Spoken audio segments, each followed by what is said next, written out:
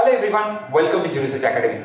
Today we're going to talk about National Anti-Doping Act 2022.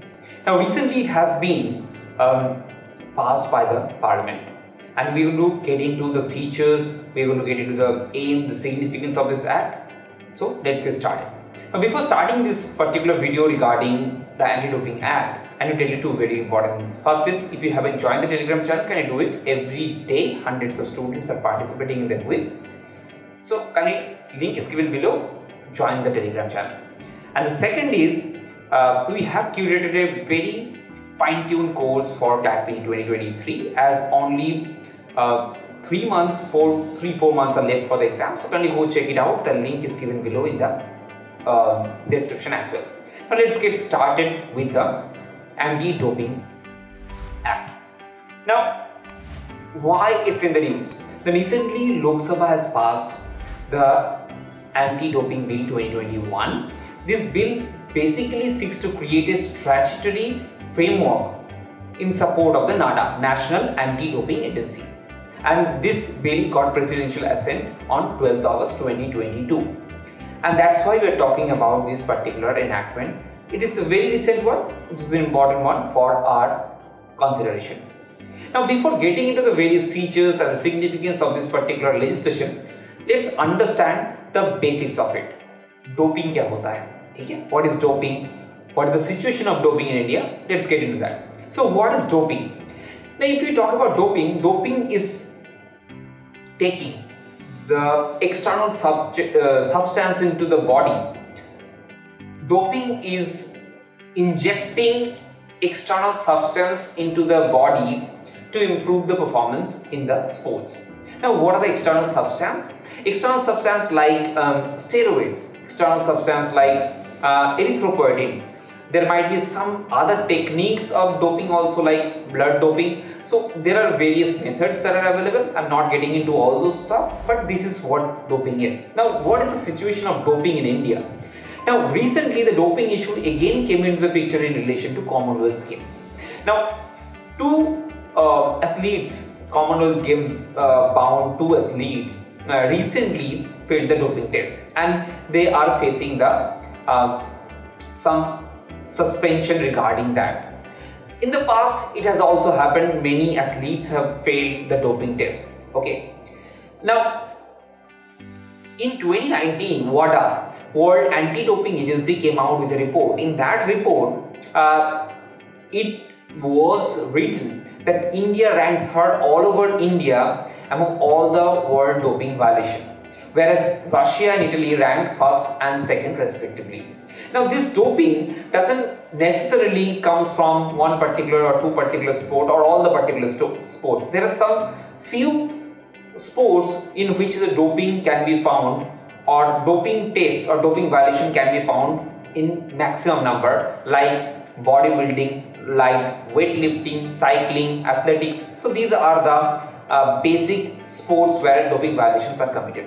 Now, due to this regard, the World Anti-Doping Agency requested all the members or country members to come up with their own legislation, and that's why we are talking about this. Okay, so what is the previous situation before this Anti-Doping Act 2022? The previous situation was something like this, that there was one agency called NADA, National Anti-Doping Agency, which was set up in 2005 under the Societies Registration Act 1860. And this particular NADA, National Anti-Doping Agency, is monitoring over all those things, the test, the other different doping mechanisms, whether the people have taken it or not, safe security, the measures. And NADA's main purpose was to maintain the protocol and the code of conduct that is given by the WADA, World Anti-Doping Agency.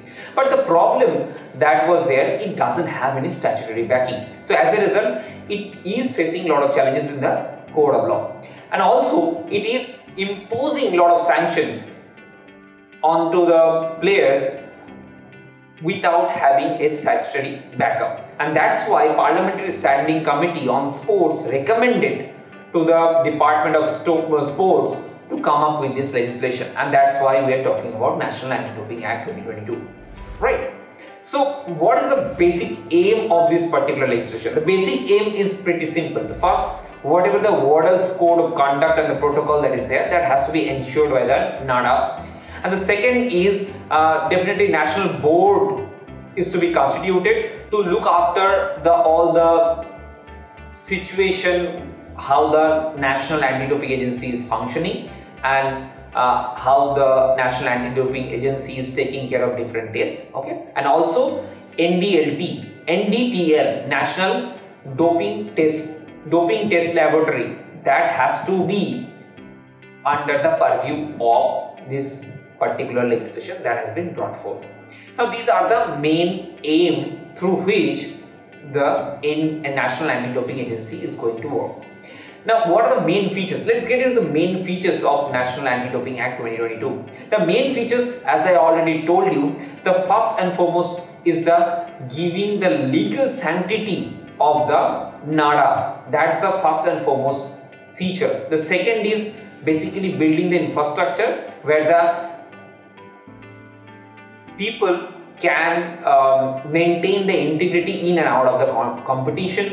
And the third is protecting rights of the person and also independent adjudication mechanism for the doping violation. So all those various features are there, you can see in the screen regarding that. And so these are the main features.